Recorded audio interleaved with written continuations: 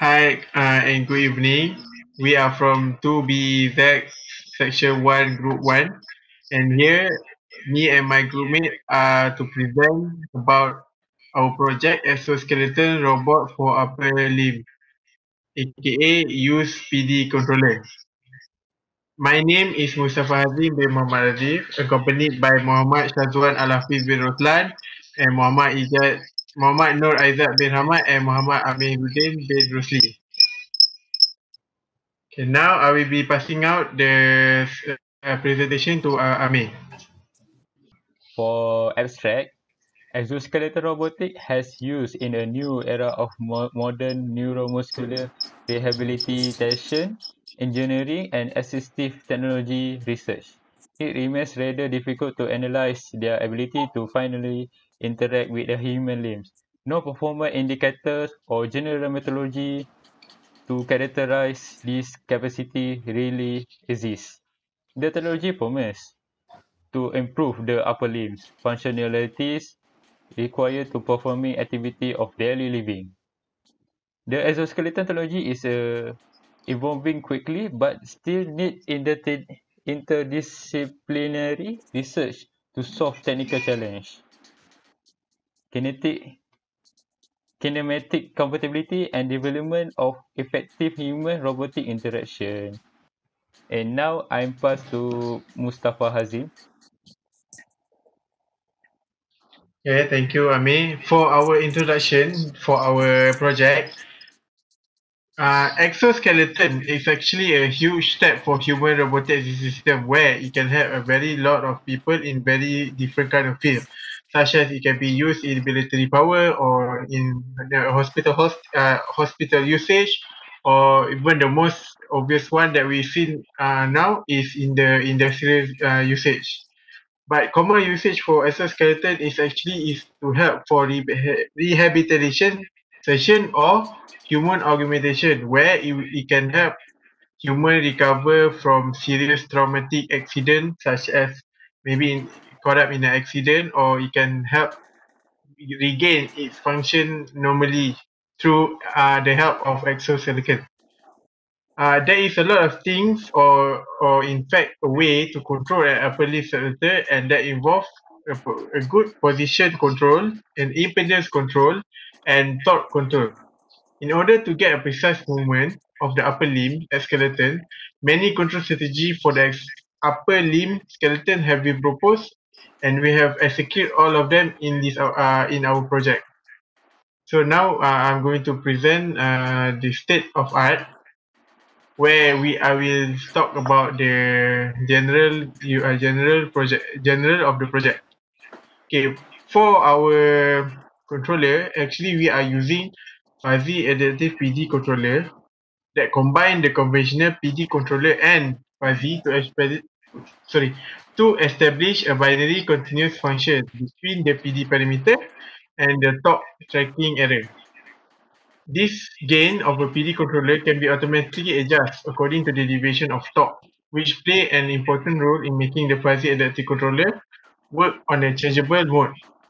The purpose of a fuzzy PD controller is to find out the relationship between the PD gain, and the joint torque of THM. Because in our traditional usage of PD controller, it is not very accurate. Hence, it will be a lack of precision in data accuracy and data jot down in our sensing of the motor and such. So that is why we have decided to use the combination of a combination traditional PD controller and a fuzzy controller. So in a way, for this, we have come up with the transfer function where it is TE is equal to TD minus THM. Or the other one transfer function is TE is equal to DTE over DT. Okay, now I will thank you. That is all for me. Now I will pass the presentation to Muhammad Syazwan. Okay, thank you, Mustafa Hazim. Okay, this one is the flow of the program of exoskeleton robotic.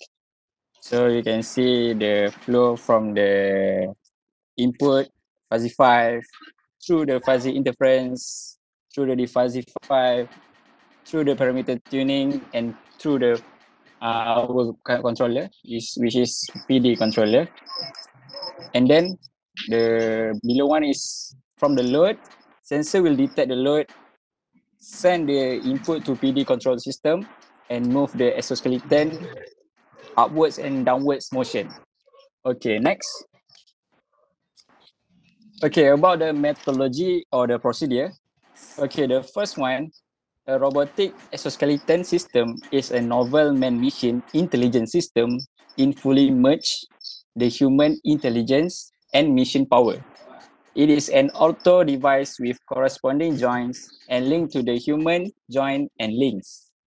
The third one, the robotics exoskeleton transmit the torque to the human joints from the actuators through its links. The motion of each articulation can be controlled through powered motor by sensor detect if the load are exceed. The speed of the motion upwards and downwards can be increased depends on the load of the weight. Okay, next. All right, I will pass to Muhammad Nur'Aizat. Okay, thank you, Syazwan Al-Hafiz. By the way, my name is Muhammad Nur'Aizat, Nur'Aizat, okay? Okay, for the result, for the endpoint analysis, for the calculation of kinematic parameters relating to the hand trajectory, the 3D trajectory of the markers was smoothed using a zero-phase forward and reverse digitator at 5 Hz. This reduced noise related to the recording system. Okay, the picture show the trajectory of the pointer for subject 1 in the tree condition. The tree movement repetition has been averaged. The blue line represent the no robot condition, the red with the robot one. Okay, for the next slide. Okay, for the discussion of this project, we have proposed a methodology for the evaluation of PHRI, which we apply to the example of a PDOF exoskeleton. This work was a pilot study which aimed not to quantify the perturbations induced by a specific exoskeleton, but to focus on the necessity of using rigorous methodology to gain a deeper understanding of physical human-robot interaction. In particular, the proposed methodology aims at evaluating the effect of interaction with a multi-contact robot at 3 different levels of human motor performance.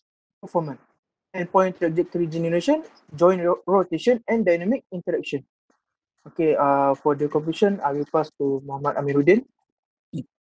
Okay, thank you, Aizat. For conclusion, upper limbs exoskeleton system have important implication value in motion assistance and rehabilitation application. The article has provided an extensive review on the current development of upper limbs exoskeleton. Moreover, the authors have consciously reviewed some and exoskeleton by keeping in mind their future need of integration with upper limbs exoskeleton. Okay, that's all from us. Thank Thank you. you. Thank you. you.